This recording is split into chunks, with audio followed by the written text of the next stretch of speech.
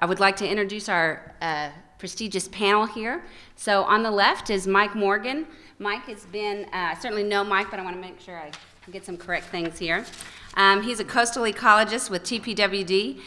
He conducts habitat assessments on freshwater and estuarine habitats on the Upper Texas Coastal Plain, and he provides recommendations, and that's an understatement. So Mike is one of the really great agency folks, as some of the Mitigation Bank folks here I think know and can share. He really, really reviews stuff. And as a land trust working to try to help preserve these areas, we're pleased that he writes a lot of comments. And he even writes comments to us on things very often. So the issue is, he is our agency rep here today. I will share with you, we tried very, very hard to get both the Fort Worth Corps here and the Galveston Corps, and I guess due to budget restraints, they are not here. We wish they were. I wanted to let you know that we tried and tried. My hope is that next year, each and every one of you who are in this room and who either are doing mitigation or would like to do mitigation, make sure you contacted the colonels in those districts and beg them to send people here, because we really want them to know about the very important part that land trusts play and will be playing in mitigation banks. So we thank Mike for traveling up here to be with us today. And then Mark Steinbach is the executive director of the Texas Land Conservancy. The other day I thought he was actually an attorney, but he said he only plays one on TV. But Mark is now, we're gonna abdicate the throne to him with probably the king of mitigation banking. And so he'll talk to you in just a second about a number of their projects. And then we have Daniel Bollich, who's with us today. He's certified as a professional wetland scientist through the Society of Wetland Scientists and a certified wildlife biologist through the Wildlife Society. He's a 1996 graduate of Louisiana State University. He's got his bachelor's of science degree in wildlife and fisheries, as well as forest management, with minors in zoology, forestry, and botany. And then Alan McReynolds is here with us.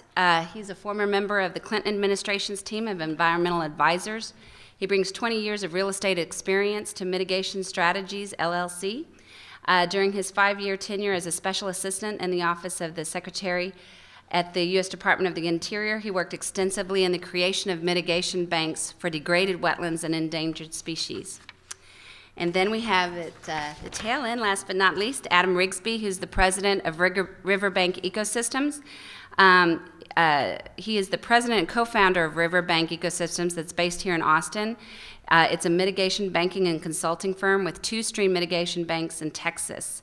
And he's worked on mitigation banking and ecosystem restoration since 2002. At this time, what I'm going to ask each panel member to do is just give a little bit of background. I'm going to start with the banks here. They have a very short time frame, just to give you a little bit of background about each of their banks. So we'll start with Daniel here. Okay, thank you, Jennifer. So I'm with Delta Land Services, where our company is about 5 years old. I guess we have a staff of 15. We range very multidisciplinary, foresters, biologists, GIS specialists, financiers. I know we all tend to play attorney sometimes too, because there's a lot of legal matters involved with this business. So we currently operate 4 approved mitigation banks within the New Orleans and Vicksburg district, and we have several pending mitigation banks that are in various forms of process, 2 of which are in Texas. We have a site within the Galveston district in Brazoria County, and we also have a site within the Fort Worth district in Angelina County, one is near final approval, hopefully, and one is in the draft mitigation banking instrument phase. So those are 2 that we have in process, and we have numerous other banks throughout the in Mississippi, Louisiana, Texas, throughout the Vicksburg, New Orleans, Fort Worth, and Galveston districts is primarily where we currently operate, but hoping to grow even beyond that.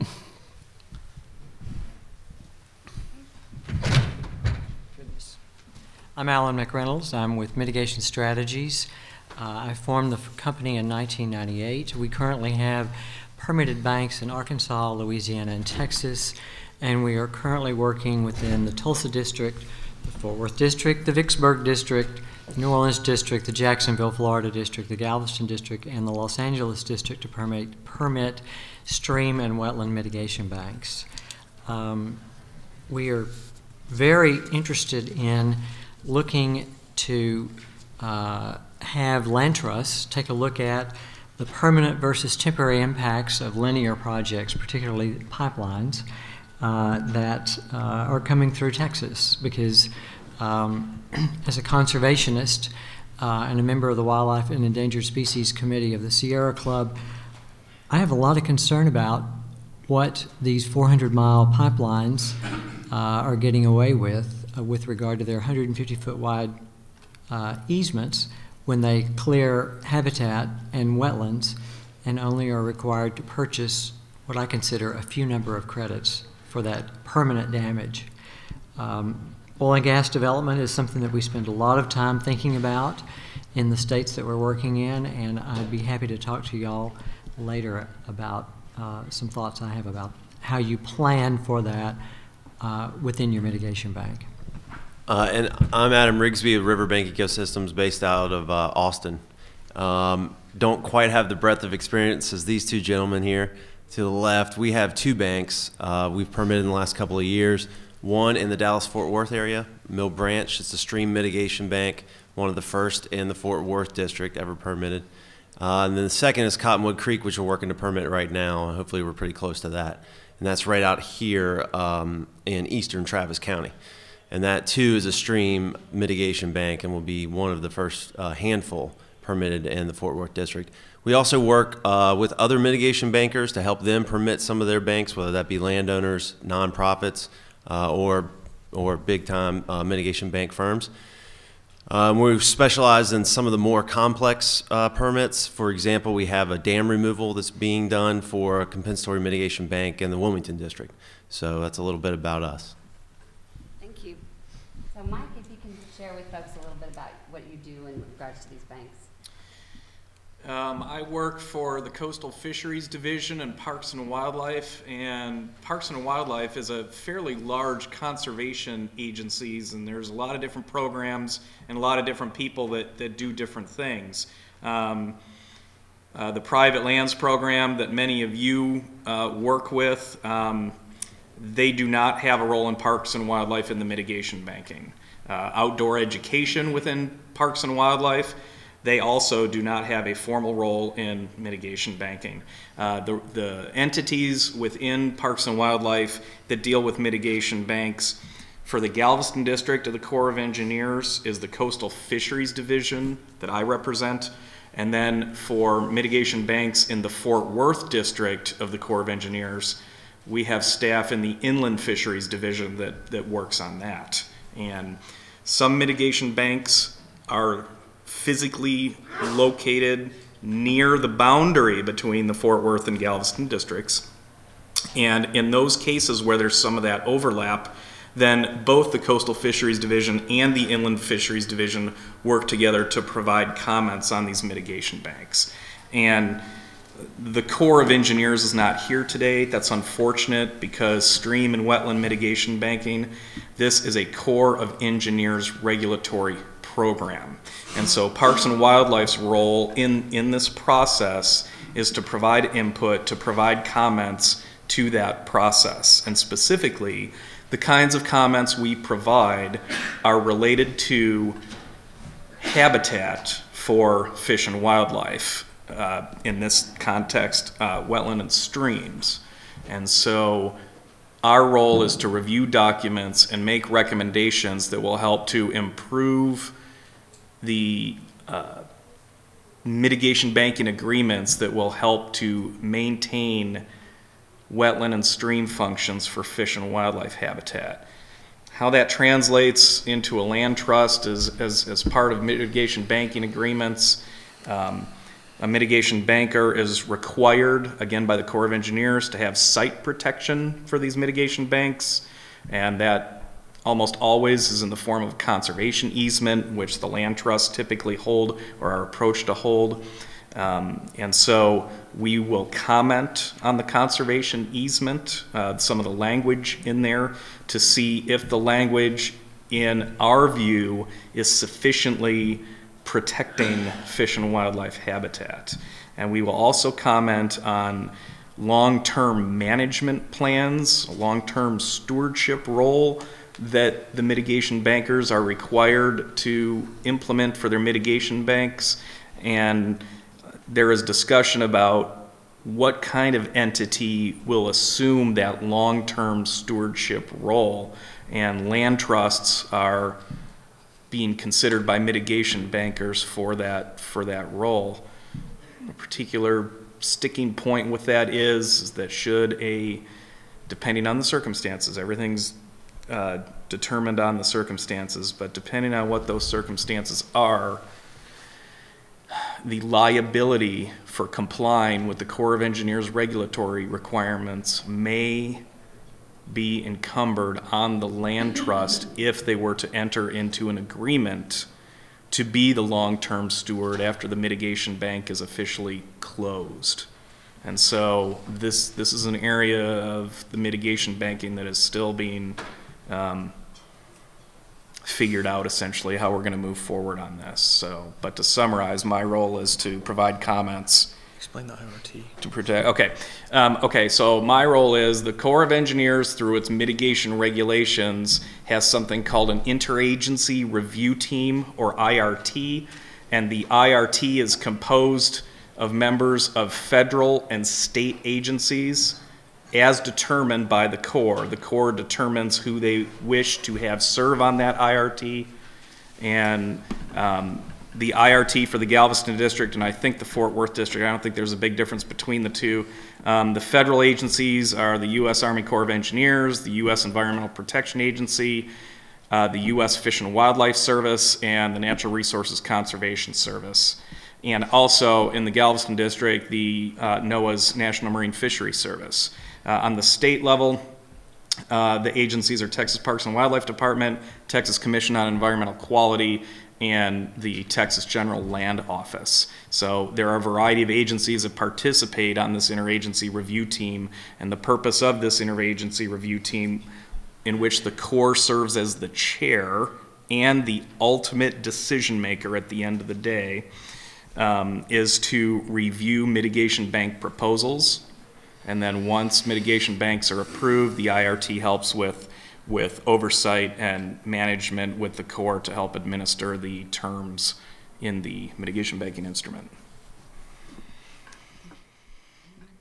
If you were in the session this morning on conservation banking, some of this will be a little bit of repeat, but my organization, the Texas Land Conservancy, got involved with mitigation banking starting in 2008 when the Corps and EPA instituted the rule at that time to require conservation easements. So the first rattle out of the box that we did was the Piney Woods Mitigation Bank, which is a 19,000 acre mitigation bank on the Neches River, and it's the largest in the country. Since then, we now hold a total of 10 mitigation bank conservation easements, totaling about 26,000 acres total. We act only as the conservation easement holder. We're involved, and I would suspect most land trusts are not at all, with the credit sales or on any of the transaction side. We're simply providing that regulatory requirement and holding that easement. And like I said, we've only done one project involving endangered species, but most of this has been centered around wetlands and stream mitigation. Okay, thank you. Just so we can, so I can kind of gear some of the level of some of the questions and our progression through the rest of this, I'm going to be asking each of you to stand at some point. So just so I can see what everyone, who everyone is representing. So if you are representing a bank in the audience, if you'll stand up, if you're working for or represent a bank. Anyone? Yeah. With Delta Land Services, one chip. So you have to keep standing, just a second. Go ahead and keep standing. All right. And then, all right, land trusts who are doing mitigation now, who are presently doing mitigation with banks. Great. Okay. Keep standing. Sorry. Want to make sure we get everybody covered. All right.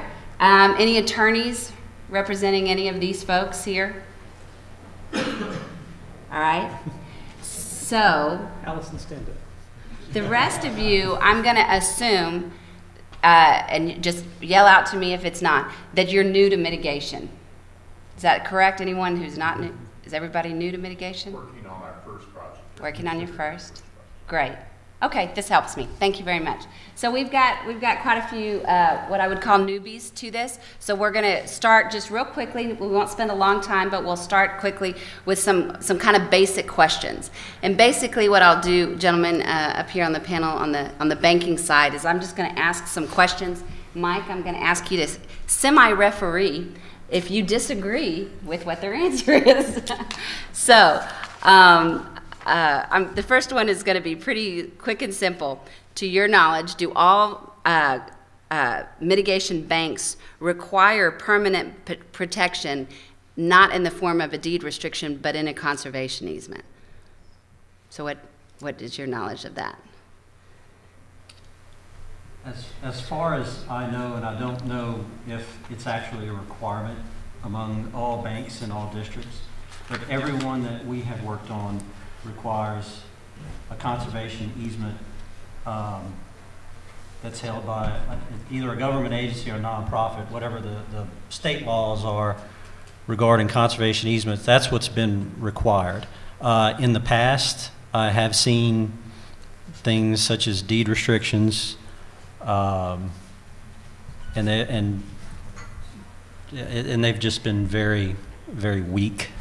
Okay. Really not enforceable. So the Corps, in the districts that I've worked in, the experience is they have moved more towards, on mitigation banks, to having a conservation easement in place. What is your experience with that? Well, as was pointed out a few minutes ago, prior to 2008, we were allowed to utilize deed restrictions or covenants. And while the Corps may have had a sample restrictive covenant that they wanted us to file with the county clerk's office, we were not required to use conservation easements and work with land trusts prior to that. So depending upon the age of the mitigation bank, when it was permitted, and certainly what district it's in, it is very possible that a conservation easement was not placed on that property. Conservation easements are more restrictive and more definitive, and are a better way to protect the resource and to manage it long term, in my opinion. Good answer.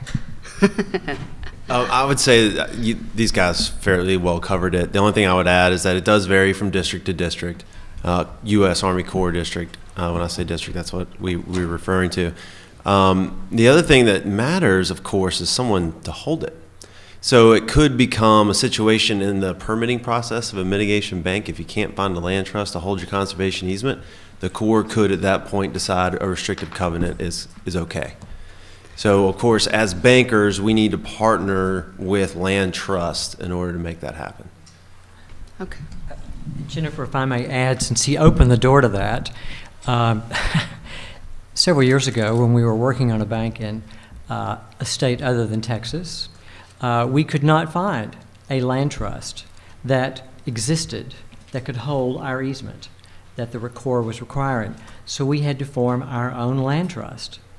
And while I didn't want to be the executive director of a nonprofit, I am now not only a mitigation banker, but the executive director of a nonprofit land trust.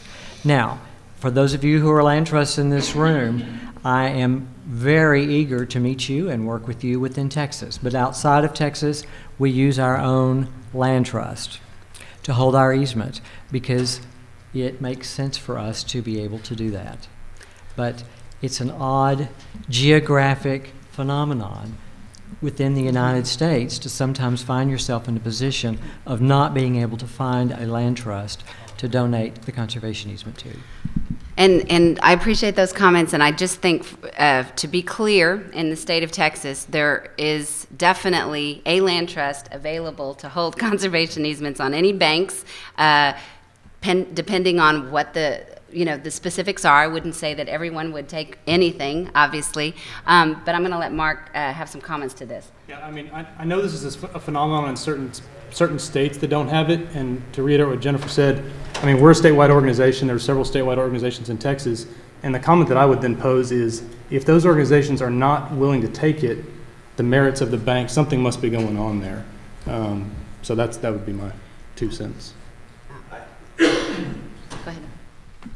Just in response to that, what we've had a problem with, and we were working with 2 land trusts that are represented in this room right now. We're working with Connemara, Conservancy. They're great to work with, and we're also working with Will Barger Creek Conservation Alliance. They're also great to work with. So we found ways to work with them on our easements, but what we produced in the Fort Worth district are basically stream mitigation banks. These are not wetland banks. So these are not squares or rectangles, if you will, from a real estate parcel geometry standpoint. These are linear ribbons of land covering floodplains, and they may go across multiple landowner tracts. So it's kind of an odd duck. And what we found with the land trust community was, initially was, okay, we've got to get our heads wrapped around this. So there was some reluctance initially, but we obviously struck agreement. So I would just follow up with that, saying that stream mitigation banking in Texas is going to make land trust have to think of in a different mode or mentality. Now, if it's mixed with wetland banks in some areas, that's appropriate, no big deal. But in other areas where there really aren't wetlands per se, there are only streams, and the mitigation program will only require stream offsets. You may find yourself in a situation where you're looking at easements that don't quite look like what you're used to holding. Okay, and later on I'll come back to the difference between just a big chunk of wetland mitigation as opposed to streams. So we'll come back to that, because I'm sure the audience is going to have some questions on that. But at this time, just a real quick answer, Mike, if you can give it to me. In your review of these mitigation banks I know you can only review in the Galveston district, but is the Corps, to your knowledge, requiring conservation easements and land trust holders? To answer any question about whether the Corps requires something, I always have to say I do not know. That is the Corps' decision, and sometimes it varies.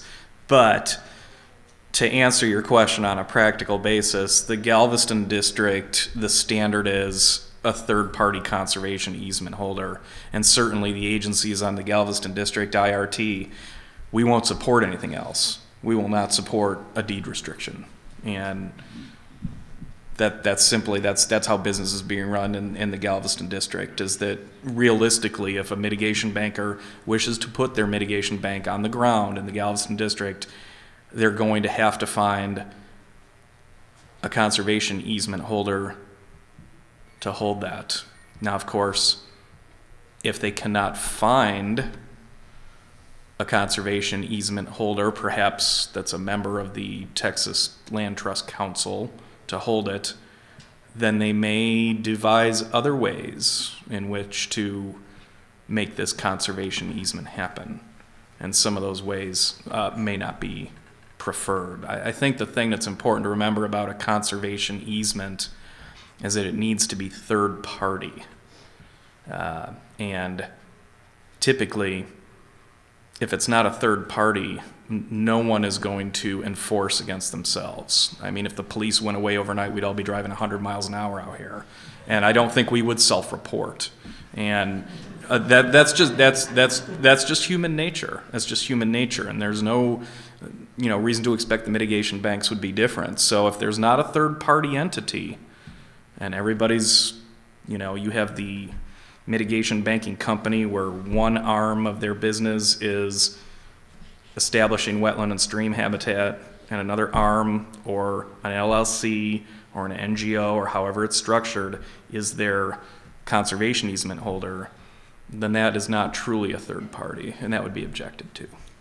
And I would make a note, certainly an editorial comment for those of you who are working with your own land trusts or working on behalf of land trusts that are doing mitigation, is to make sure that whether you're in the Fort Worth district or the Galveston district, that you're there, that you're interested, and let them know, please, whether you are accredited, you are in their accreditation pipeline, or you're waiting to hear if you're accredited. Because the issue is in the land trust community, we do feel strongly that it should be accredited land trust ultimately, and not everyone is in through the pipeline yet, but that should, it is a very, very arduous process, and I would tell anyone who's considering it, yes, you should still do it. Just because it's arduous doesn't make it bad.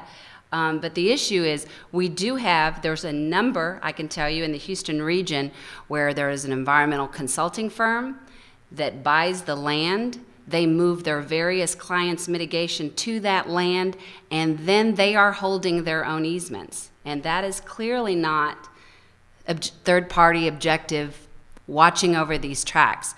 And ultimately, I think it's going to be a truly terrible thing. Not that these people are terrible businesses or terrible people, but they're probably not going to have the same interest that private nonprofit land trusts have in the permanent protection of that land. And because so much mitigation, almost all of it now, there's very, very, I would say, Mike, if you can correct me or not, that there is less and less permittee responsible mitigation, correct? That's right. That's not Not true? That's not necessarily, the jury's still out on that. Okay. Well, we're happy if that's not the case, but we hear a lot about things moving towards mitigation banks and mitigation banks only. So there's certainly a lot of mitigation going this direction. So I would just make sure of those land trusts in here, make sure you let the Corps in your area know that you're available, you're here, you want to do these things, because really and truly, it's obviously a highly subjective opinion, but we think it ought to be accredited land trust or in the process of becoming accredited. I'm going to ask you, Mike, a little bit more. On these banking agreements, I had the opportunity to speak with, for full disclosure, we are working with Delta Land Services, and I will want the other two to weigh in on this. But he shared with us that in Louisiana, that the Corps actually reviews a lot of the title work, correct? That's correct. The requirement within the New Orleans district, when you do, not necessarily for the initial, there's various phases to getting a mitigation bank approved. When you go into the latter part of that phase, which is your mitigation banking instrument review, you have to provide a title report from a title attorney on that property, and their Office of Counsel will review it. And if they feel that there are anything that's questionable or that needs to be cleaned up, they're going to require you to do so, or to address that whatever's in the title is not going to adversely affect the functioning of that bank. And so, can y'all just speak to that as to how much, whether it's the Fort Worth district, because I can certainly talk about the Galveston district in a minute. But that is new policy in Fort Worth as well. Title insurance company has to produce a title abstract report, and that's great. Because you hate to go through the MBI approval process and waste the IRT's time and the U.S. Army Corps' time when it comes time to record an easement. You don't have the rights to the land, so it falls apart at that point. So it makes sense to do it up front. That's right. Fort Worth District does require that. The Tulsa District is only has one permitted bank, and they're not as formalized in terms of what they're doing within Texas, which is just the Red River Ribbon, which is their district area of responsibility within Texas. But the Fort Worth District does have those requirements. And I would also chime in on the question about Galveston. Yes, Galveston has their preferred conservation easement posted on their website. Mm-hmm. And you can download that. Yes. And has anyone besides our group read that conservation easement? Has anyone else read it? It's not nearly as strict as most of ours. So the issue is it's certainly a template to maybe go off of, but it's not what I think most of the private nonprofit land trusts would go by. But I do want to push a little bit on this title issue. So I want to share a little bit of our experience of looking at mitigation banks and considering mitigation banks. And I wanted to share with you that it is a lot of work. And I think, and I'm picking on the Galveston district right now, and they're not here, but they could have been. But the issue is, it is very time consuming to be reading all the documentation about the bank And one of the things that's so critical, because this is, as all easements are, in perpetuity, when you are looking at having so many activities on the tract later, knowing that this company may or may not be there later, 50 years from now, but hopefully your organization is going to be there and enforcing whoever owns it later, it's really important to deal with the encumbrances. And I'm going to let Mark, I'm going to tap you for a few minutes to let you share kind of how you go about dealing with that in advance. With just title? Title and encumbrance issues and pipelines and unlocated and. So, I said this before, the playbook on mitigation banks kind of goes out the window when you're comparing these to donated easements. It's a whole different animal. So you don't have the IRS requirements for mineral subordination or mineral remoteness or 100% mineral owners on these properties. And so just like most properties in Texas, minerals are oftentimes separated. There's a lot of times access easements, pipeline easements, other things that are existing out there that are basically encumbering that property ahead of time, and it's kind of just needing to know and figuring out how much goes on there. And we've turned down projects that just have too many encumbrances on them. The upside to that is once these projects are designated as mitigation banks, they're designated as protected wetlands, and so any impact that's going to happen on them is then in themselves going to have to be mitigated. And so that's kind of the secondary fallback. If there ever was a problem or something is going to be enacted on that, it's going to come back and have to be mitigated on site, or then have to be credits bought for it somewhere else as well. In addition, on most of our mitigation banks, in addition to this, we take an additional stewardship endowment specifically for our legal defense fund above and beyond what we normally take on a donated easement that goes into a special pot just for that particular reason. And so that's one way of looking at it. So again, the Land Trust Conference is about giving you tools for you to think about and use. But for us, we have, and again, we're semi-new to the banking, certainly not to mitigation, but the banking is still new to us. Because on all of our other previous tracks, we are trying to locate easements. So we have taken the stance that we want to make sure we locate all of them. So we know when you have telegraph lines from 1918 and those kinds of things, those are tough to nail down. But anything and everything that we can get located, we are expecting the bank to do this. And I think it's a part of your due diligence. And Mike, so can you have a comment about how much, to your knowledge, does the IRT review any of the encumbrances on any bank area? Does anybody review that, to your knowledge?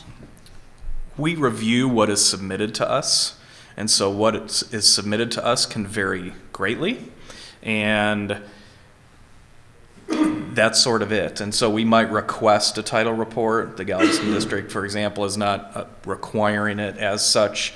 We could do that.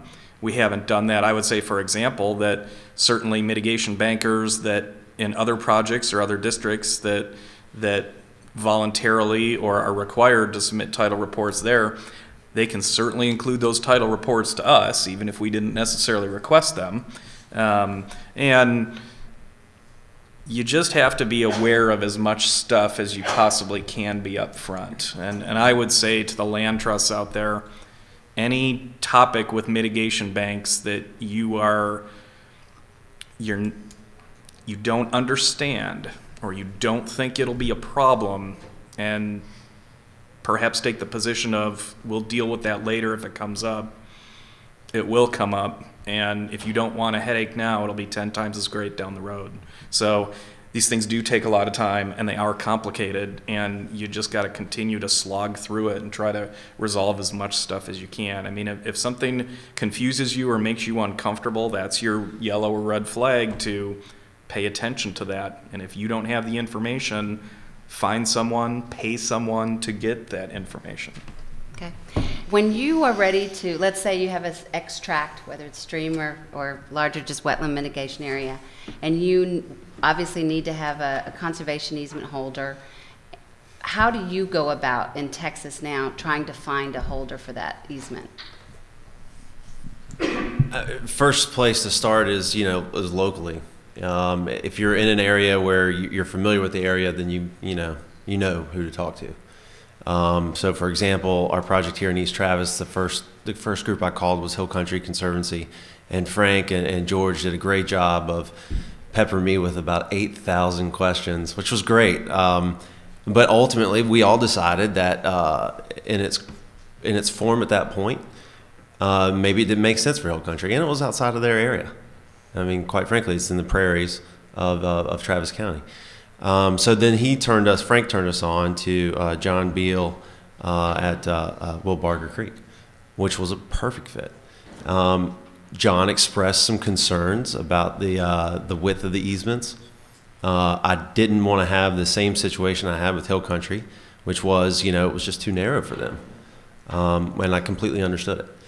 But just because I've now embarked on that story, the backdrop there is that, we purchase development rights from private landowners. So a wider easement means more of a purchase, a bigger check we have to write. And oftentimes we're so deep into these projects that, wow, to double my land costs, that can kill a project. So what we ended up doing in this case was getting the landowner to assist us in a creative solution. And we ended up tripling the width of the buffers, which was great news. And John and Ann there at Will Barger Creek were excited, and they helped us close that deal. And so to answer your question, you look locally, you find the people with the best reputation, and then as mitigation bankers, you just have to be flexible. These land trusts are going to hold these for perpetuity. And as I've heard said 1,000 times, forever is a really long time. Yeah. So, they need to be comfortable. And you need to have a relationship with your landowners if you're not the landowner to say, okay, guys, I told you this was going to be a complicated negotiation process, and it just got more complicated. And you just have to be open and willing to find a good creative solution. So that's an interesting note about the fact that you were basically buying, so the purchase of development rights, so you do not own these lands. So you're buying out the development rights, and then the land trust is potentially then doing the easement. Correct. Yeah, so the way it works for us is we get an option to purchase the development rights from the landowner, so the landowner remains the landowner. And so in terms of a conservation easement, the way it looks is you have the grantor is going to be the landowner today and the landowner 50 years from now, hopefully. And the grantee becomes the land trust, and then we become a third party. So that's an interesting, and you're doing that on stream? We're doing that on stream. So I would just speak a little bit for the land trust community that I could see that would be a bit of a bear if you have 6 different grantors or 7 or 18 different grantors. How are you dealing with that? It's a great point. The land trust has to be comfortable with the landowners. The landowners have to be comfortable with the easement, and we deal up front. When we ink a deal with a landowner, that deal has the easement attached to it. So there's no, oh, wait a minute, I didn't realize I couldn't put my cattle out there, or oh, wait a minute, I didn't realize I couldn't pave it, or subdivide it, or whatever the case may be.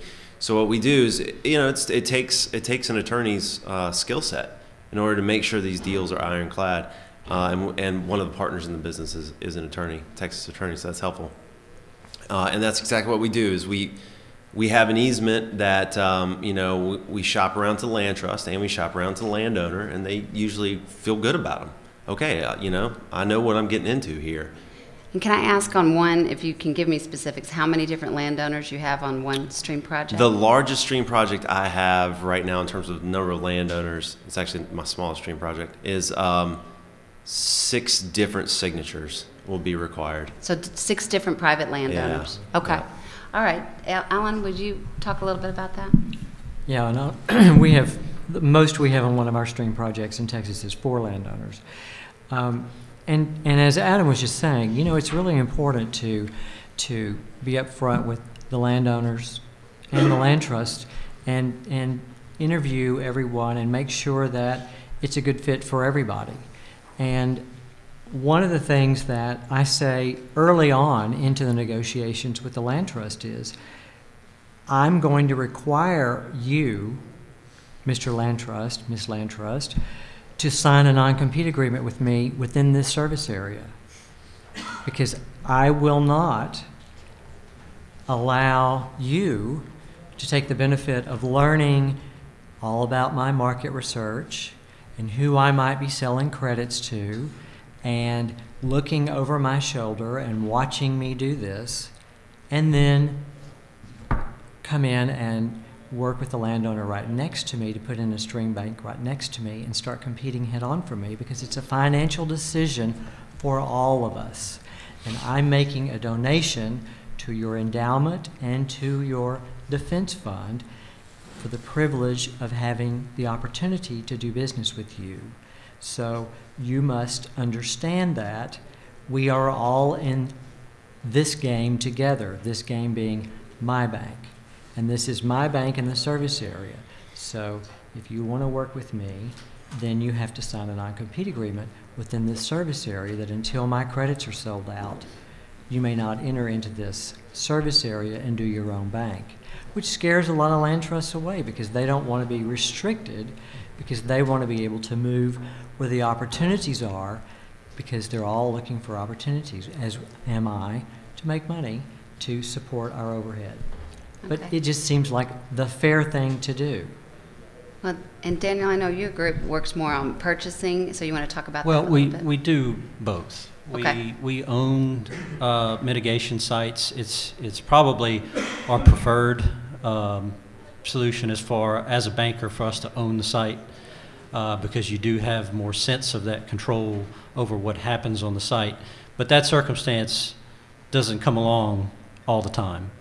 And when you're in the mitigation banking business, you can find ideal sites that you can buy for mitigation, but there's no market there. You'll never sell the credits. It doesn't make financial sense to invest in that. So you have to go where the needs are. And when you go into a watershed, you may not be able to find property that's available for sale, and then your only option is to get an agreement with a landowner to do a mitigation bank, and it's a perpetual agreement. You are agreeing to something in perpetuity. And number one, you want to know something about that landowner. If you're gonna make a deal that long with them, you better get to know them and who they are, and you need to have a very trusting relationship. And right up front, the discussion is the easement. There will be a perpetual conservation easement. That's really sort of, when you're doing a landowner agreement, you're paying them to for them to put an easement on the property, because they're going to be the ones that have to grant it and sign it. In terms of, there is risk to that, as far as when you're doing that, and you are educating people who might potentially go and try to become your competitors or whatnot, or go around and shop in price and things like that when in negotiations. So it's very, you can see why us purchasing is more optional, but it's not always the thing we can do. And in terms of easements and in sizes, we're working on some stream restoration projects. Fortunately, we do own those properties, and the stream can actually, what we need to do can actually fit within that one property, so we're not having to deal with multiple ownerships on the projects that we're working on. But in terms of a conservation easement, I don't think we have ever put an easement on a piece of property that the easement did not have to be larger than what we actually needed to make the mitigation bank work. Because the easement, it has to be practicable. It's got to be easily definable. We want a very simple legal description on it, not a lot of lines and turns. We want this thing to be, and you end up using up acreage that doesn't count towards your mitigation, whether it be uplands or roads that are not being restored, existing access roads, other features that usually go under an easement. That if I need 120 acre I need 120 acres restoration if that's required. I mean, in some instances, we may have 150 acre conservation easement to make that happen. Thank you. At this point, what I want to do is start to open it up, but I want to kind of make a comment and ask actually of the audience, for those who are working on mitigation banks now, how many of you, if I can ask, are working on looking at or having a say in what the management plan of this tract is? Because one of the things, of course, with this this type of program for land trusts is it's so counterintuitive to what most of us have been doing, which is trying to preserve the best land that we can that's out there, that's still available to be protected, because that's a huge priority for us. So this is a very different thing where I think, I'm going to assume for all of them that they're taking lands that really, really need a lot of restoration. So your basis of what that tract is, so I'm so interested in how we're going to ultimately be doing these baseline inventories of tracts that are going to be really changed up significantly. So what you really write down on that baseline is hopefully not going to look anything like it is in 20 years. But I'll let Mark start with that real briefly, and then does anybody else have experience with looking at what the management plan is and weighing in on that in any shape or form? Has anybody done that in the audience? Okay, then Mark, if you'll kind of take that and talk how you walk through that. So 2 interesting points if you're not aware. So when you're looking at a stream or wetland mitigation bank, you're getting credits for uplift. And so basically you're taking mediocre, low quality habitat and putting it back into high quality functioning habitat. Very few times are there credits given for strictly preservation or really high quality bottomland hardwoods that exist. If you're looking at the endangered species or conservation side, you're looking for really high quality habitat that you're permanently protecting. So those are the 2 differences there. And Jennifer's exactly right. The one thing, and it was kind of just as these things evolve and it dawns on us, is that when we're doing a baseline report, it kind of looks pretty scrubby at this point in time. And it's going to be probably a 10-year horizon, but we're actually putting language into the easement in some cases and into the baseline report that says this is going to be an updated document. The first bank that we've got is 08, and we've got several in 09, and we're just now seeing seedling regeneration. We're seeing stuff that's actually gotten out of the ground. But, I mean, on a forestry standpoint, you may be in a 20-year horizon for hardwoods. So, I mean, it's just something to think about. It's probably not going to affect the current people that are probably in that position, but it's going to be a piece of due diligence that has to be done at some point in time. So. Yeah. And then, so with regards to long-term, I'm going to open this up to the audience for either your comments or your questions.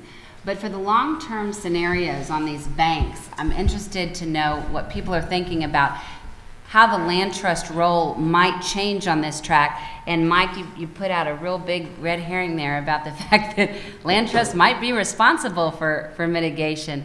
So if I can just have a show of hands for those who have mitigation banks that either they've signed or they're signing. How many of you are signing on to management of the track later? Is anyone doing that? Yes. We're not signing on as the manager, but what we're doing is creating an agreement with the Corps as it relates to what that management plan is, funding that, and then ultimately having a third party do it. So there's, and that's then the question, is that a land trust that's managing it, that long-term endowment, another entity? And that depends on that particular land trust expertise as it relates to the management activity. But I think the point is the dollars are the keystone issue, not the liabilities. So if you're taking on the management, you're limited to the dollars in that endowment and the management plan associated with that. Because otherwise, you're going to get a big mess about nobody wanting to be a long-term store. Right. Yes. Yeah, I've always had questions about, if land trust is holding the management endowment and they're responsible for ensuring that those funds are available in the future, when a management action comes into play, that management action, is it the land trust responsibility? Because they're not usually a party to the management agreement, but they're a party to the conservation easement. It all gets a little fuzzy to me as to where the roles and responsibilities lie. And that's what's being asked right now, at least on the wetland side. We're getting approached to say, hey, will you take on now, once the bank has completed its lifespan, will you take on that management? Will you take on the long-term financial assurances? And quite honestly, I've said I don't know, because no one has provided language from what our true liability exposure is going to be from the Corps, from the EPA. Until that happens, we're just in a holding pattern.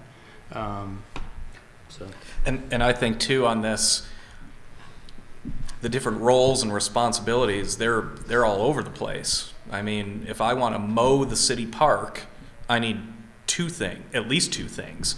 I need someone to hop on the lawnmower and ride it, and then I need to have money available to put gas in the thing. Those are two different roles, and those roles can be two different entities. They could be one different entity. It just sort of depends. So going forward, it's going to be what needs to be done How is it going to be done? Who is going to do it? And who's going to pay for it? And a lot of these questions right now, typically, at least in the Galveston district, the way that most of the mitigation banks are being set up is that the bank sponsor, such as the gentleman on the other side of the table, they are currently in their documents, they are stating that they will be the long-term steward, the one who rides the lawnmower, okay, until or unless they transfer that to somebody else. And so the issue here is, well, who's that somebody else going to be? And that goes back to what Mark was saying. The other complicated thing is, to use your analogy, is that some people are saying, I can get that lawn mowing job done for $100, and some people said, I can't do it for anything less than $500. And so every time a different banker is asking me that, and they said, I'm going to set up my long-term stewardship fund at $250,000, and somebody says, I'm going to set it up at $1 million, I don't know who to believe, and Corps has not established protocols for what it costs to mow the lawn. And so until that happens, I, as a land trust, can't make a reasonable decision either. I'm going to ask, starting down the end, and ask each of you just a couple of quick questions if you'd answer them fairly briefly, and then I really do, the rest want to be audience questions. But can you share with us, what are you in writing, you don't have to give us all the legalese, but what are you in writing say is going to be your long-term, your longevity for this, whatever mitigation bank it is, whether it's stream or otherwise? Oh, I think what's important for the land trust community in here, in this room, that is not, does not have direct experience with mitigation banks, or is considering it, is to know this. When the bank closes is a very important mark in easements and in the bank's life, okay? And what that means is, it has met all of its success criteria. Ecologically speaking, it has met all the standards set out in the mitigation banking instrument, which means that the mitigation banker at that point in time no longer has to worry about stem counts, diversity measures, stability of a stream channel, and the like. Okay, that's very important. The other thing that it does is it, in a three-party easement situation, in my opinion, should extinguish the rights of the third party. So in other words, as we were writing an easement for Mill Branch, which Connemara helped us with, and their attorney, John Dugdale, sitting there, and he and I went back and forth with my attorney ad nauseum trying to figure this one out. So what we had, the way we set the language up was, you have a grantor, which is your landowner, your grantee, your land trust, and then you had your third party, which was us. Because we didn't want we didn't want the grantor to do something that, you know, got in the way of our mitigation strategies. So what we ended up doing was we basically extinguished our rights upon bank closure. Because likewise, I don't want to get in the way of the landowner and Connemara making a decision 15 years after the bank is closed. That doesn't make sense. And oftentimes, you know, these instruments, these conservation easements are set up so that there's so much approval that has to be earned before, you know, something happens on those easement sites. So three-party situation. And then in the actual MBI, the way that we set it up is we are the stewards of the site during the life of the mitigation bank. Come bank closure, you still have two parties. We are no longer a party, but you still have two parties. You have a landowner who still takes care of their own land. Their land just happens to have a mitigation bank site on it. And then you have a land trust that makes sure that the terms of the easement are being honored. So the landowner does all the management of the site. It's still their land. They still own it. They still take care of it, and they agree to do so. The land trust holds on to the endowment because they're a nonprofit, and it's just a lot more legally defensible, if you will. So I'm wondering, in that scenario, so let's say on one of yours that you have 4 landowners, and one of the landowners makes an extreme violation. So they clear cut part of your forested riparian stuff that you put in. But basically you're gone, your credits are all filled, and you're moving on to the next project. So certainly the land trust, I would imagine, is going to try to do their due diligence with that. But for the public benefit, I'm just asking, of that this was credits that went onto this tract, are y'all no longer liable? No, we're not liable. We are not liable. But the easements are set up just like your typical land trust easement should be set up, Right. which is there's a restoration clause. If you do something that's against Sure. these terms, you are liable for restoring it. And you'll have to get permission and approval with a restoration plan that you propose to the land trust and the Army Corps in that situation, because the Army Corps will still be part of that easement. Okay. But that's all stipulated during the life of the permit. But once the permit ends its useful life or is extinguished by the Corps, which could be 7, 10, 12, 15 years, depending upon what you're able to negotiate with the Corps district, our obligation ends. And that's where the endowment is standing ready to replace the trees that the landowner might have clear cut. That's where that comes into play. Or actually, I would say, Alan, if they do something that's against the terms of the easement, Then they are personally financially liable. Then the landowner is liable. So Correct. if it's Yeah. identified I as a agree with that, management yes. task and a long-term management plan, then that's paid for by the endowment. If they do something against the terms of the easement, clear cut, reroute a stream, dam up the stream, that's from their pocket. Right. But if it's an act of God, that's negotiable with the Corps. Okay. And they say that up front. So Daniel, if you'll When close you this out. when you take it, I mean, there's kind of 3 different steps here. When you get an MBI approved up front, typically you don't get the first amount of credits until you have the easement in place. And what we ask the easement holder to do is enforce the easement. They're sort of, and not really, and I don't know if the enforce is the proper word, but to monitor the easement and report on it. If they're not signing on to be the long-term manager or the long-term steward of the bank, they may have that option, but that would be down the road. Up front, we're asking them to we're granting the easement, and then we're responsible for making sure nothing happens. The easement holder is typically reporting on if they come out and someone has built a barn or a shop in an area that's supposed to have planted trees on it. The easement holder, the holder is not responsible for that activity. They're responsible to report that activity. And then it's a matter of Corps enforcement and with the banker or the landowner about how that's to be handled or remediated. But the easement holder's not responsible for that activity. They're responsible to report it. And Dan, if you don't mind, I'm going to ask for the audience to weigh in at this point for just a second on any comments or questions from the audience about the long-termness of these projects. Yes, in the discussion just recently, we were talking about the Corps of Engineers' involvement and the mitigation bank's involvement on the long-term with the property. When the bank is closed, is the Corps involvement in, or are they always tied to the properties along with the easement?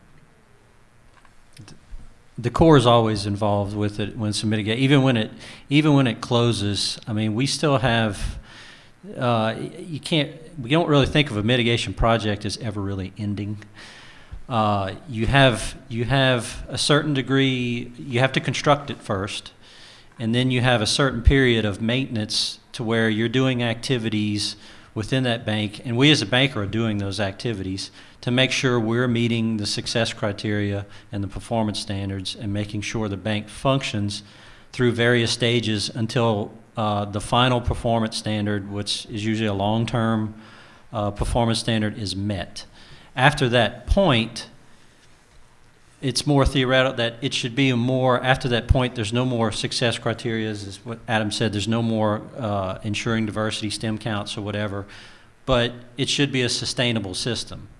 However, there are going to be activities you have to keep on doing. There's going to be some invasive species control typically that never really ends. We have to stay on top of that. Boundaries, keeping up with trespass issues, all of that requires some degree of funding, and the Corps is still plugged into the project. I'd like to expand on that real quick. At a minimum, the Corps will always be involved because the Corps is a third party to the conservation easement. There's language in the conservation easement that basically says if anything goes on with this easement, the Corps is also involved.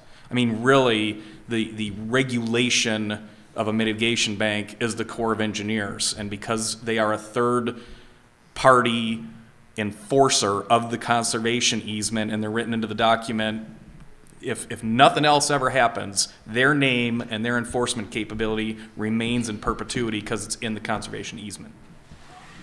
Yes, sir. Yes. It's also the sovereign, so it has prosecuting discretion, you know, if there's a violation separate and distinct from, you know, whether there's a 404 permanent effect or, you know, whether it's a contractual obligation. So it's always there, risk of enforcement.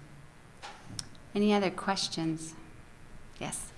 Landowner, when you're talking about a ribbon along the stream, how much of the landowner's contiguous land do you take? What are the standards for how far back you get? That's a great question, and it's a moving target these days, I promise. I know there's at least one IRT member, I think I see Charlotte back there, who's dealing with our bank here in East Travis. The width around streams for the purposes of conservation easement right now is dictated by district policy, which means the Army Corps of Engineers says 50 feet from intermittent channels is adequate on both sides, so 100 feet total plus whatever the width of the channel is. That is probably not appropriate in a lot of scenarios here in Central Texas. You probably need something wider, which is exactly why Will Barger Creek Conservation Alliance and Riverbank came up with another solution. What we have now at Cottonwood Creek, depending on where you are, can be upwards of 500 feet on each side of the channel. Probably averages somewhere closer to about 300 feet on each side of the channel, and it's intermittent. So it really depends on where in the watershed you are, and it depends on the condition of the channel. So in the case of Cottonwood Creek, it's about halfway through its watershed, and watershed at that location is roughly 7.5 square miles. So it's a pretty good sized watershed. But you know, if you are dealing with headwaters, you may not need 300 feet. In fact, you probably don't, because the headwaters, right where the channels start to form, their point of origin. So what you end up with there is a situation where you don't expect the channel to move much at all. And I think that that's the land trust concern. What happens if that channel moves? It won't move if you're lucky in 5 years' time when the mitigation banker's out there doing his ecological, studies. But 50 years from now, 100 years from now, 250 years from now, ideally, that easement lasts in perpetuity and that channel moves, you could be in a situation where the stream is actually outside of the easement boundaries. And so I think that that's really a big concern for land trusts. And so you just have to look at each site and determine what the width really needs to be. Does the flood stage have anything to do with it? Central Texas streams get out of their banks. Yes, sir. They have everything to do with it. That's right. Don't you include the flood stage? The floodplain boundaries are a great place to start, and that's exactly what we did with Cottonwood Creek. And I think that, in Central Texas, you can go ahead and figure in a 1 square mile watershed. As soon as that watershed hits a square mile, FEMA probably has a floodplain on it. So that's a great place to start. Next question? Yes. I have a question. It's probably here in the Northwest Land Trust community. Say you have a company that needs to purchase mitigation credits, and one of their staff members sits on your board, or they're a contributor to the funding of the organization. Is there any type of conflict of interest or some situations where that could be a problem with your land trust holding the easement on the land that they purchased the credits for? I have nothing but priests and school teachers on my board. I don't know. I've never encountered. I'm sure there would be a conflict. Coming from Houston, maybe Jennifer could. Well, right now we don't have any mitigation bankers on our board, but I will tell you very clearly that we've done an easement with ExxonMobil, and so, and they were on our board. So what we do is you want to make sure you have a really strong conflict of interest policy so that any discussions, what we do is we have a pretty bulletproof one. The person's not in the room. So any kind of agenda item where there's any kind of appearance of conflict, whether they are directly related to this project or not, you boot it down to the bottom of your agenda and they leave. So their facial expressions aren't in the room. Their mind is not in the room, and they're not conflicted either. So that's my opinion. Do any other attorneys have any other suggestions about that? I mean, it's a perfect tie to accreditation standards because there's such strong language and requirements associated with that, and the expectation that accredited land trusts are going to be involved as the first tier choice for this kind of thing is a perfect example of why that would be so important. Right. Any other questions? Yes, sir, and then, yes, you. Okay, Alan, you talked about having property owners sign a non-compete agreement. No, not the landowner, the land trust. The land trust, sorry, yes, the land trust. That's right. I'd like to understand that. In the case of the Little Water Creek, that if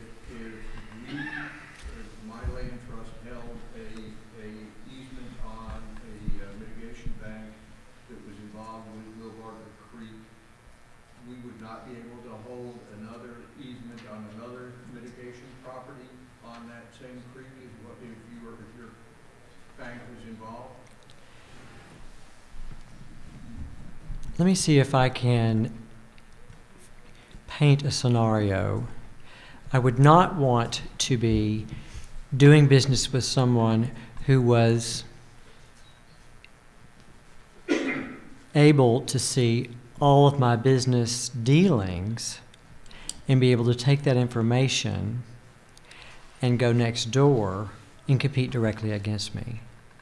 Because what I'm doing is not only am I making a financial contribution to that land trust, but I'm developing a long-term relationship with them as a banker, and we need to all stay friends.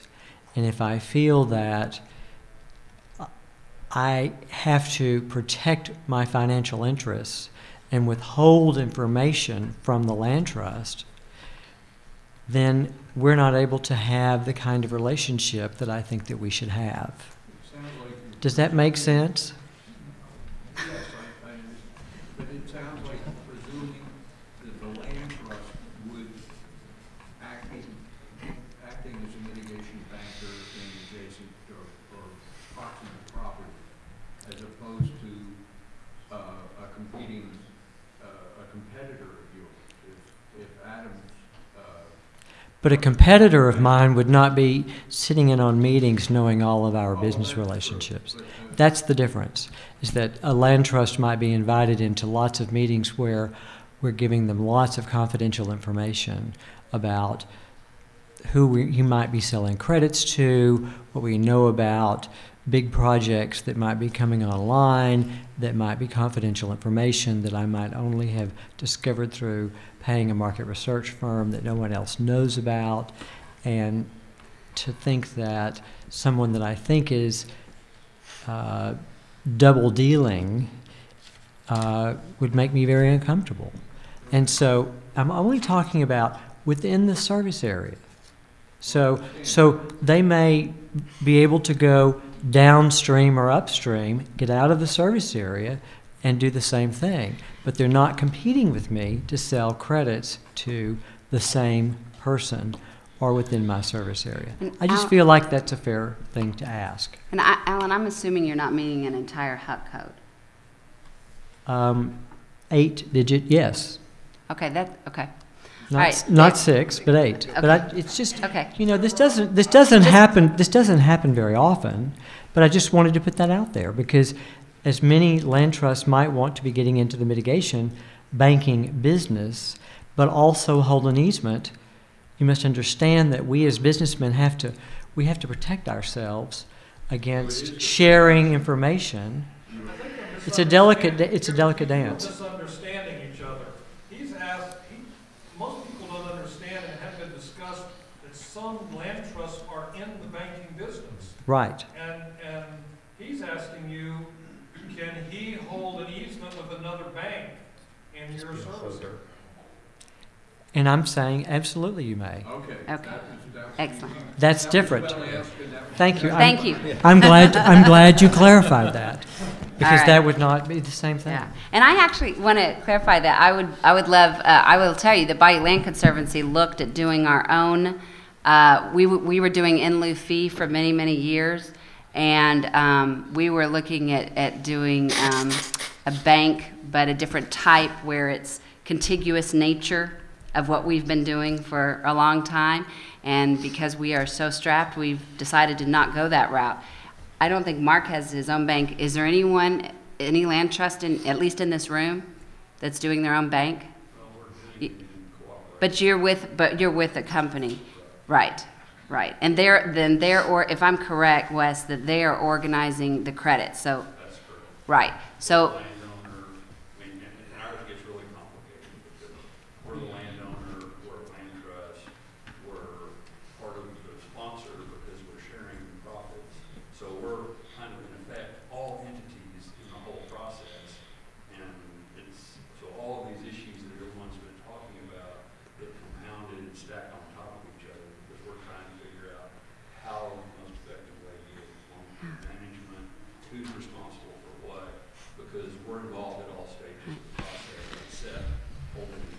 Yeah, and I think ultimately, Lori, that's a great mitigation session next time, because I think it's a very interesting scenario here, and I'm not sure that wouldn't be potentially the best case scenario, Wes. And part of the issue is, I think, for land trusts working in this field and trying to work in this field, is that the long-term issues here are enormous. And if all you're doing is holding the easement while there's all kinds of activity that's taking place on this track, and how are you really monitoring? To me, and maybe someone in the audience can answer this, how often, would you really just do an annual survey? I'm gonna put you on the spot there, Mark. Are you doing just an annual survey? Because I'm always worried about whether or not we shouldn't be out there every 6 weeks, looking at stuff that's going on. The success of the ecological criteria is not on us. Right. It's on the Understand. Corps. All we have to do is enforce the terms of the easements, which don't subdivide it, don't build on it, don't graze animals, don't build a nuclear waste facility, and that can be done in an annual monitoring visit. So you don't look at these particularly different from any private landowner seeking a tax break? Nope. I mean, Okay. the easements, and that's what I've said before. Sorry. The easements on these, as I said before, are much more restrictive than particularly donated easements, which have many more reserved rights that you might be having to monitor for. And so in terms of that, it's almost an easier monitoring. You have less things to worry about because it's so, and you've got an 800-pound gorilla of the Corps standing there if something really does go wrong in those short durations. So no, I think an annual monitoring is completely sufficient. So I couldn't, my memory was lapsed. I couldn't think of the word. It's an umbrella bank that we were looking at trying to do. Is anyone doing an umbrella bank in the audience? And you're working on them with different, and are you doing it yourself, being the umbrella bank mitigation part? I want to address something Alan brought up, that we're working in North Texas with 6 or 8 different mitigation bankers, with someone services. I lose track of how many we're working on. But I tell every one of them that the information they provide us is proprietary. But Alan brings up a good point, in terms of maybe conflict of interest or concern. Maybe we do have something in writing to indicate that proprietary information will not be shared, so that mitigation banker has a conflict with that. We're often learning from writing mitigation bank easement that we may pass on to other mitigation bankers, as this is language that the Corps is okay with. But proprietary information must stay proprietary. We won't give them that. Right. Okay. Yes. I'm on Mark's board, and I'm neither a priest nor a school teacher. Neither am I a mitigation banker. As land trusts, in monitoring and enforcing easements, we have to answer to a lot of people. We have to answer to ourselves, the Accreditation Commission, to the IRS. My question is this: in the mitigation bank, to what extent are we answerable for that to the Corps?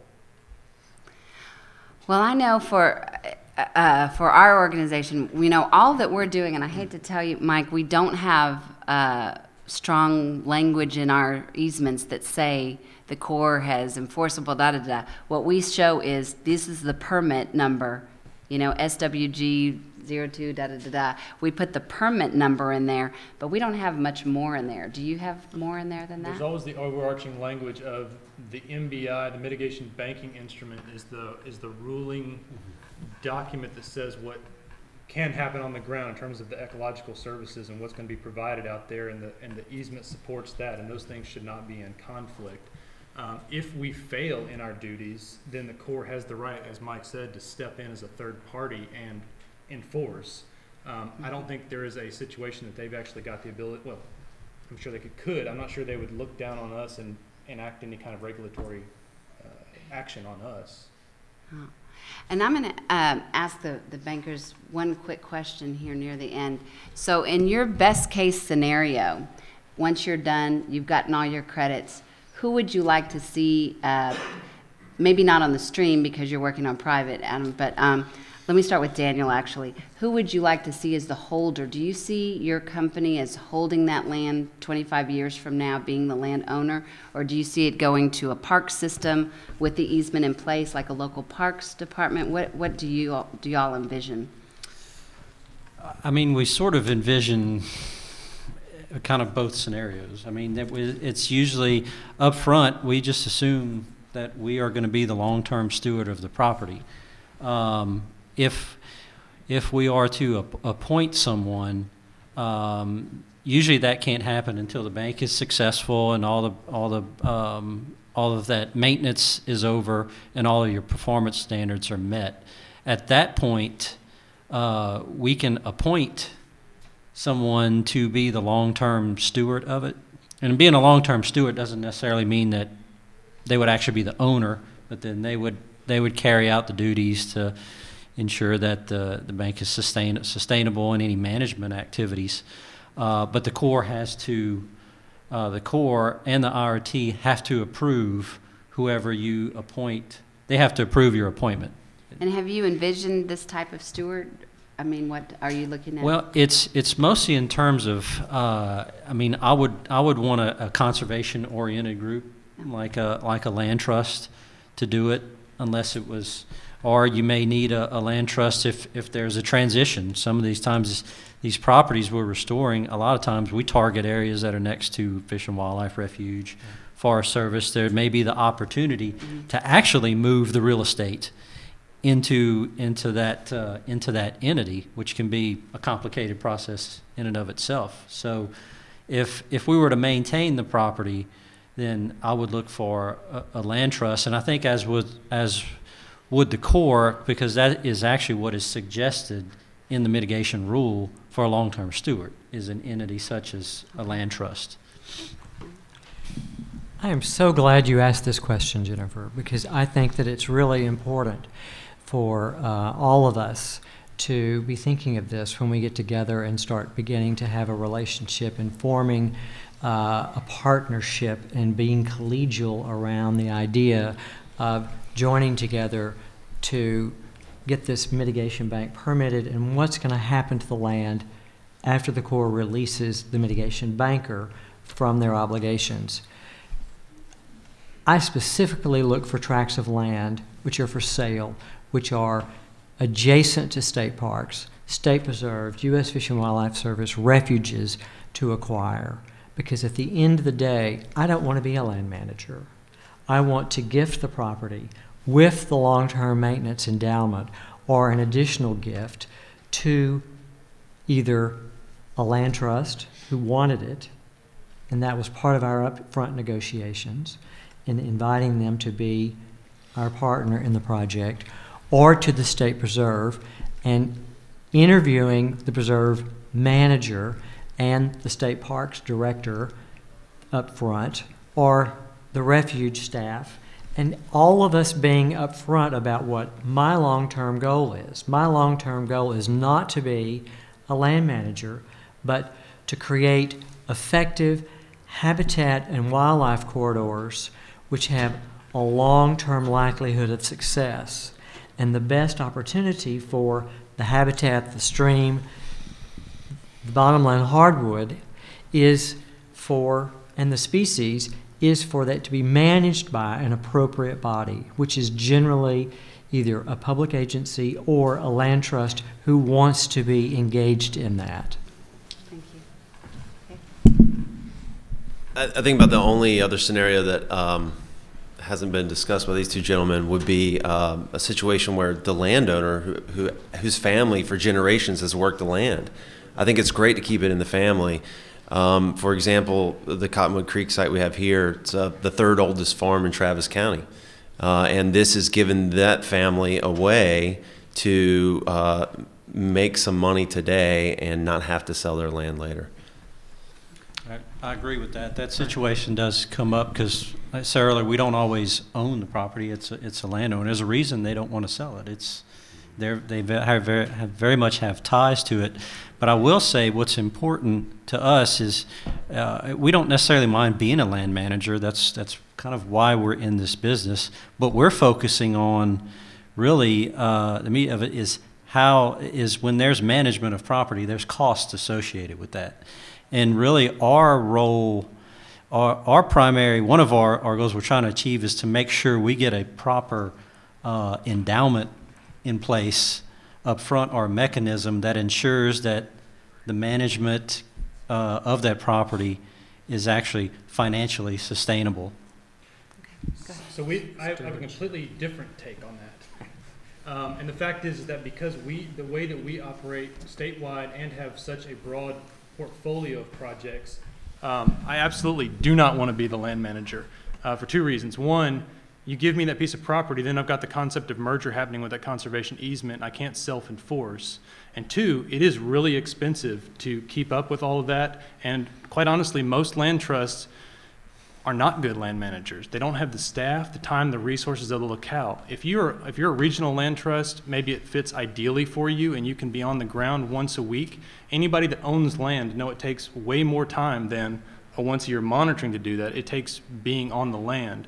So it's one of the first questions I ask my mitigation banking partners: what is their exit strategy for that property? If it's a landowner and they're acting as a consultant, that's easy. If they've bought it and they're looking for it, they've got to prove some kind of exit strategy. On early banks, they didn't have one, and so now bankers are sitting on big tracts of land that has no adjoining land. They can't build, they can't do much on it. The strategy that I've seen work best right now is whenever they're buying large chunks of land, 1,000 acres, they're holding out 100 acres or so of uplands, keeping that out of the bank, putting the bank property under, and then attaching that 100 acres or something after the fact, after the bank is ready to be closed. They can sell that as a recreational property. That landowner's got 100 acres or something to play with, build his barns, his houses, and do whatever. And then he's got 1,000 acres or so that he can use for a duck hunting lease or deer hunting or whatever he wants. Granted, he can't graze cattle on it, he can't do a lot of things, but it's still a functional piece of property at that stage. So. Yes, sir. Last question. The Corps of Engineers is developing partners to manage and operate some of their land scenario. Is it possible that these partners could actually hold a wetland mitigation bank on the property that the Corps owns and be tied? Meaning, could a bank operate on Corps property? Could the partner with the Corps of Engineers as an agreement with them to help them manage, operate, and run their lands? Could that partner develop a wetlands mitigation bank on the Corps property that the Corps owns and be tied? I'll take a stab at that. I mean, my knee-jerk reaction is no, but that's definitely a question for the Corps of Engineers. In the federal system, that's in violation. Right. Yeah. Right. State forests may, but the Corps of Engineers may not. That's been my experience. So last point real quickly. Mike, how many mitigation banks are you reviewing in the Galveston district as we speak?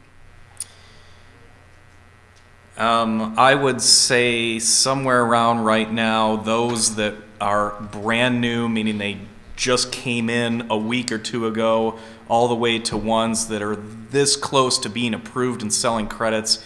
I'm going to say, I'm just guessing the number somewhere around 15. It feels like 1,000, but I think it's more around 15. Okay. All right, so the issue is this is really a growing phenomena across the country, and there's obviously roles, very important roles for land trusts to play, and I really appreciate your attendance, and let's thank our very educated panel here today.